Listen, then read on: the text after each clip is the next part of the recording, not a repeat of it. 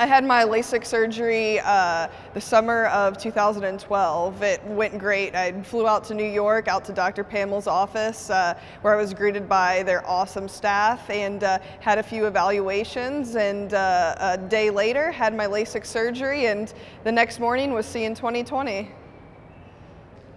Getting LASIK surgery has affected my life in numerous ways, whether it be on the track or just in everyday life. The hassle of not having to put contacts in and out of my eyes every day has definitely been a headache that's been removed. And on the track, I don't need to worry about my contacts drying up, wrinkling up, and folding up into my eyes and getting lost somewhere in there.